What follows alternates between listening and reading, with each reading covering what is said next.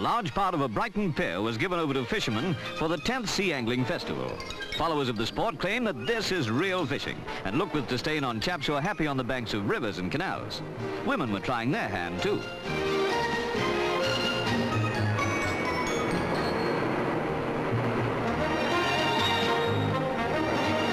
Before very long, the sea gave encouragement, and even plaice rewarded some of the contestants. Special bait, which should warn any fish who can read. There are no age limits either way in sea angling. As it turned out to be a first-class fishing day, good sport was had by all. Tope, that's the big one, didn't count in the competition. They weigh too much, but landing one is quite a thrill. And that must go also for skate.